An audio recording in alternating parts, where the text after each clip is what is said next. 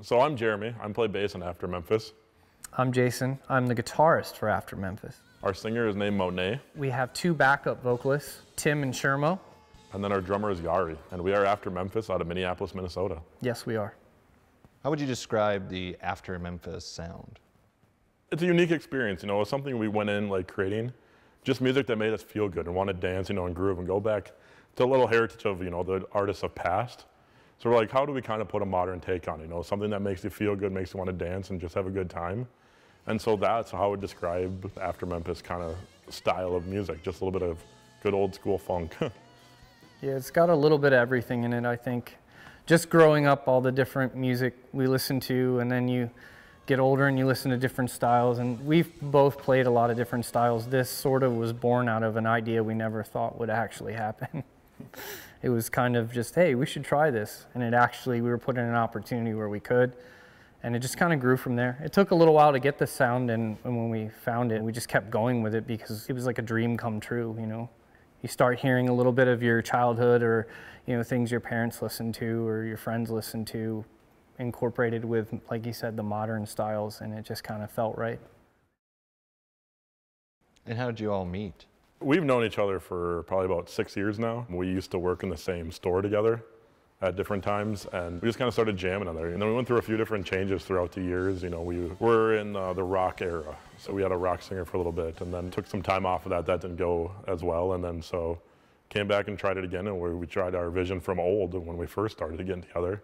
It's like, let's go back to that. Let's just make music for us and for the fun of it, rather than for a label or anybody else. And we luckily got the opportunity to meet Mo through a showcase event with a bunch of different artists, and just kind of clicked. We're like, oh my God, we just had an idea moment. We're like, she would fit perfect for the idea style we had, so let's give it a try. And it's just kind of spiraled up from there. Yeah, the idea of what After Memphis has become was something we talked about for a long time, but we really didn't think it would be a reality. We've always been involved in music our whole lives, but the music we play now is not something we were used to. He came from a rock background, I came from a heavy rock, punk background at times in my career, and it was kind of fun and refreshing to do things you'd never done before, but it was also probably the scariest project. At first, people were really drawn to it. We were actually getting shows before we had songs. We played our first show. It was like, hey, can you go up and play a song with this artist? And we did, and we got booked again, and we were so wrapped up in the excitement. We looked at each other and said, I guess we got to write some songs. And it really has just been a really wild ride and quick, and people seem to be receiving it well, so I can't complain. So what's the songwriting process like for the group? Does someone come in with like an idea for a song and then everyone kind of adds their own parts to it, or? Sometimes, yes. Generally, there's an idea somewhere, but we don't talk about it. Generally, when we get to rehearsal, someone plays their idea and we just jam on it. We warm up on it. And I'd say 98% of our songs just came from jamming on one simple riff that turned into a 20 to 30 minute jam out at rehearsal. And when you feel everybody's energy, it's like, oh, should that be a song? We're just fortunate to be jamming with people that can do that. Monaye can write lyrics like on the spot. The backup vocalists work with her so well that they're already singing. Sometimes I'm like, did I miss something? Is it a song? Or by the end of the 30, 40 minutes, we have a song.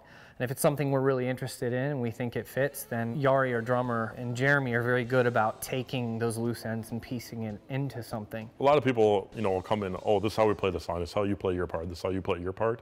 We try not to do that, you know, because we let the person that's playing that part kind of figure out their own path. Because that's how you create something organically that you connect with, because if you can connect with it, there's more emotion in it.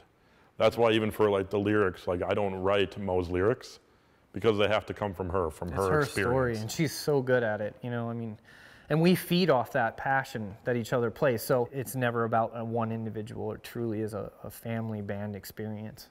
It's a lot of fun. It takes a lot of pressure off.